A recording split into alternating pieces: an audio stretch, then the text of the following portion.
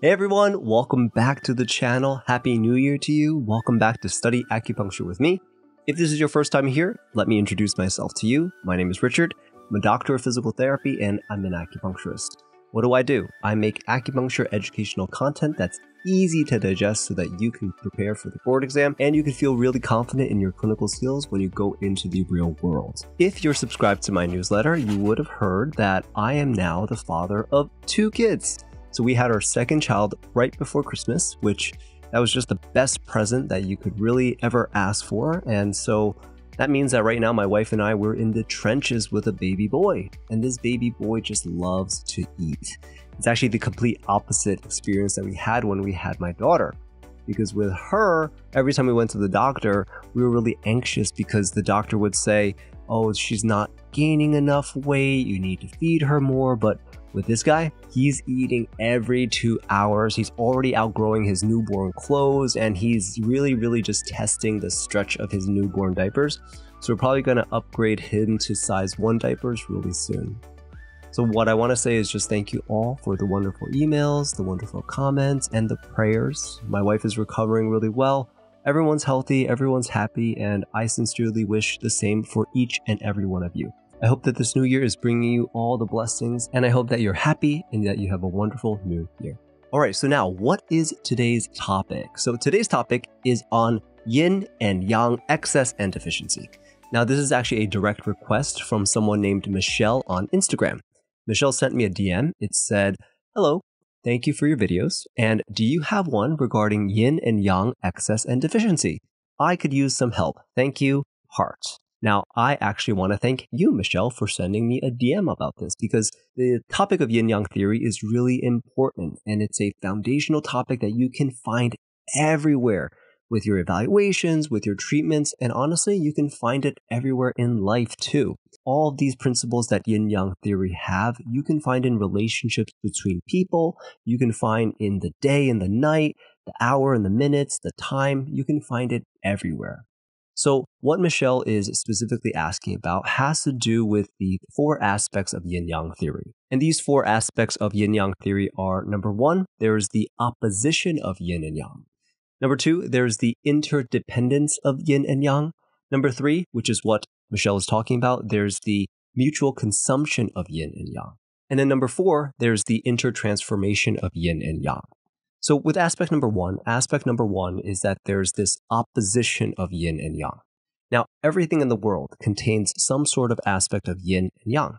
Nothing in this world, though, is absolutely yin or absolutely yang, but it's a cycle, basically where yin and yang, they lead to each other, and they're constantly balancing each other.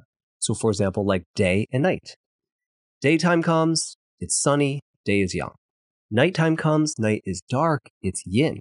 They are basically in opposition to each other. They're opposite ends of a 24-hour cycle, where day is going to turn into night, night is going to turn into day. Now, in each of those phases, there's still aspects of each other there. So, like, as it gets darker, for example, you still see light from the day. So that's opposition. Aspect number 2 is the interdependence of yin and yang. Now, what that means is that they depend on each other because they can't exist without each other. For example, we literally have the word day only because we have the word night. And if we didn't have night, then we wouldn't have the word day. They don't exist without the other. And then aspect number 3, which is what Michelle is asking about, is that there's this mutual consuming when it comes to yin and yang. And so what does this mutual even mean? So mutual is a word that you use to describe some sort of situation or some sort of feeling or even an action where 2 people or 2 things, they both experience the same thing. So for example, marriage, there's mutual love there, there's mutual support, there's mutual trust. So these 2 people experience the same thing. Now with yin and yang, they both consume each other. And that's because yin and yang are constantly trying to balance each other, and they're adjusting themselves to find some sort of proportional balance. And according to Chinese medicine, there's 4 states of imbalance with yin and yang. Just like how water has 3 states. Water can be liquid, it could be gas, it could be solid, and if you want to be fancy, you can say that water can also be plasma, which is the 4th state. But with yin and yang, there are 4 states of imbalance. Now, these 4 states of imbalance are, number 1, the preponderance of yin. Number 2, the preponderance of yang. Number 3, the weakness of yin. And then number 4, the weakness of yang. Now, to understand these 4 states of imbalance, we have to understand 2 things. Number 1, we have to understand that these diagrams that I'm showing you here, there is this homeostatic line. That homeostatic line is your North Star for whether there's an excess or a deficiency. So that's point number 1. Point number 2 that we have to understand is that for each of these states, we have to figure out first, what is the primary reason that this state even came about? And what secondary cause is happening as a result of that primary reason? So first, let me explain the homeostasis line. So this line is basically your patient's natural resting state. And in a perfect world where everything's perfect, your patient lives a monk-style life in the mountains. They're untouched by social media. They spend every second of the day and every breath meditating and working towards balance. In that case, maybe their yin and yang will be perfectly equal and at the line of homeostasis. But we know that this is virtually impossible and that there's this dynamic relationship between yin and yang because yin and yang is constantly moving, consuming, adjusting to find some sort of new balance or at the very least live in one of these states of imbalance. So that's the line that you see here in each of these 4 states.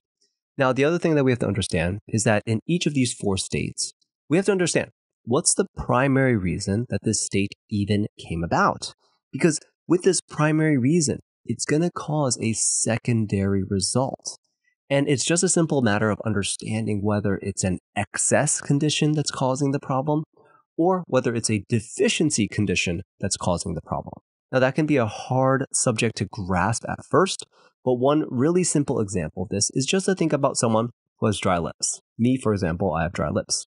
So the state is dry lips. Now we have to ask ourselves, what is the primary reason for the dry lips? So on one hand, it could be that the patient, me, isn't hydrating themselves. So I'm not hydrating myself enough. So I'm deficient in hydration. So that's deficiency.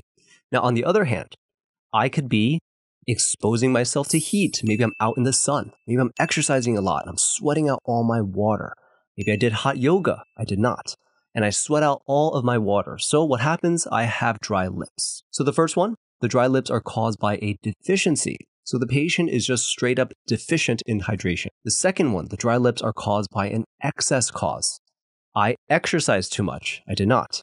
I was in the hot sun too much. I was not. Now, to take this even a step further, we can define that whatever's going on like this. When yin or yang goes into excess, it's going to cause a consumption of the other.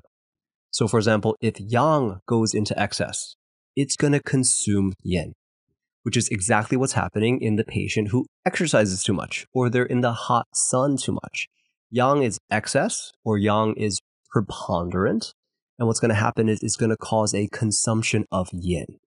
In this case, water is yin. And now this is why I said before that everything in this world has these aspects of yin and yang. If you look outside and you see a puddle of water on the ground and the sun is beating down on it, yang is the excess, the sun is excess, and what's happening to the water? The water is going to evaporate. So yang excess causes the yin, the water, to be consumed. All right, so now that we understand that more, let's go into each of these 4 states, starting with excess yin and excess yang. So on the screen here, on the left side, I have here the case of preponderance of yin. In other words, an excess of yin. Now in this case, you see the yin bar, the blue bar, has gone above the homeostatic line. Now with an excess of yin, what's going to happen? This excess of yin is going to secondarily consume yang. So that's the reason for yang being below the homeostasis line. The yin is consuming the yang. So an example of this is like a patient who's exposed to cold temperatures. The cold is going to invade. It's going to eat up all the heat. So the patient's going to experience full cold symptoms. You can think about this like a room.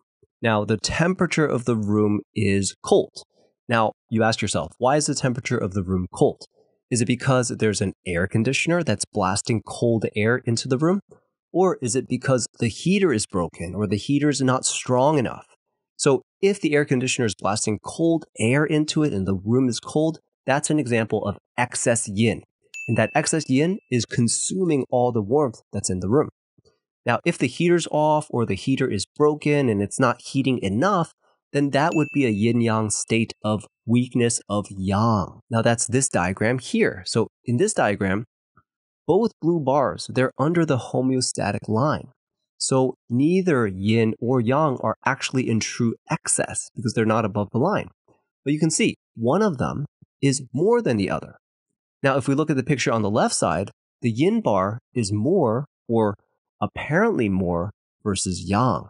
This is just like the example of the cold room. Now, the heater being off or the heater being broken or weakened would be a yin-yang state of weakness of yang, which is this diagram right here. Now, with this diagram, both blue bars are under the homeostatic line. So neither yin or yang are actually in true excess. But you can see, though, that one is in fact more than the other.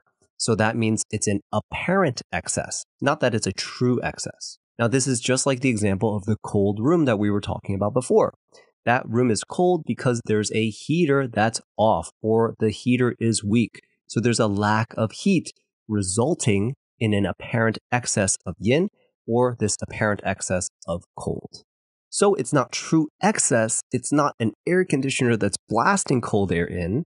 So the yin bar isn't above the homeostatic line. But in this case, there's a deficiency of yang. There's a lack of heat that's being produced, which is why there's this apparent excess of yin.